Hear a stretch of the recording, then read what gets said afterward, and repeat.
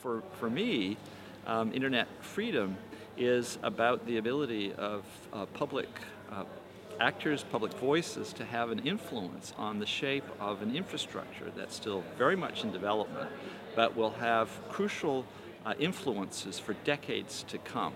And this is a critical formative period. And for me, internet freedom means bringing those voices and those perspectives to bear on the process of internet development.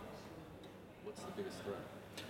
Well, I think it's hard to say. There are many threats. I think the recent scandal around, or the revelation, shall we say, around the NSA, the way in which it has got its hooks in multiple ways into the very fabric of the internet, is a fundamental threat. I think also, and connected to it, is the way in which the large corporations that operate key aspects of it are getting larger and larger and less accountable, and that's another major threat. Those two, I think, will suffice for major concerns. Absolutely. Would you tell us briefly about the NSA prison thing for us, for an undergraduate audience, to explain it? Okay. The NSA has had a long history. First off, who is the NSA? The NSA is the National Security Agency. It's a U.S. agency that has historically been into signals intelligence, Cold War stuff of trying to intercept signals around the world to figure out what the enemy is doing. Since the end of the Cold War, it has shifted its orientation and is now looking much more domestically, basically to protect the U.S. state in part from U.S. citizens and other kinds of activities around the world. And what they have been doing, particularly since 9/11, is building equipment into the main centers of the internet routing. These are big buildings in big cities where 95% of the internet traffic passes through. They split the packets, they make an exact copy of everything passing through those internet exchange points. And now they're building a huge data center in Utah where they can store all of this stuff for long periods of time. That's the so-called the warrantless wiretapping program.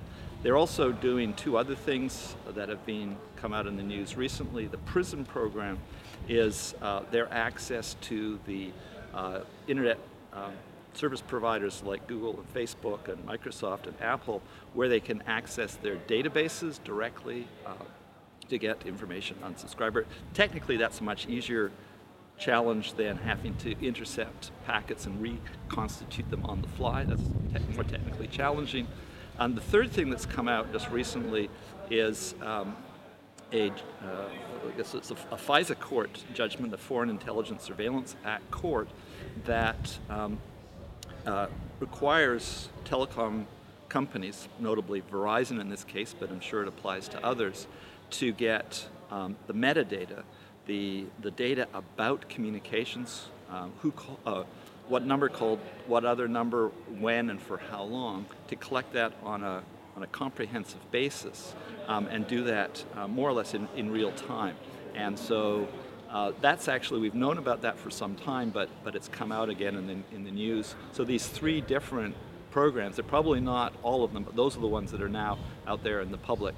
And that's, I think, by far the most comprehensive form of surveillance domestically in history. And if we don't react strongly to this and find that this is inimical to what we understand to be, a democratic process, then I think we're in for deep trouble, because basically we'll see our state's inclusion with corporations as having basically taken over the very fabric of our communications from a technical level, but also in terms of what we can say, who we can do it with. And this is really challenging to very basic notions of a democratic society.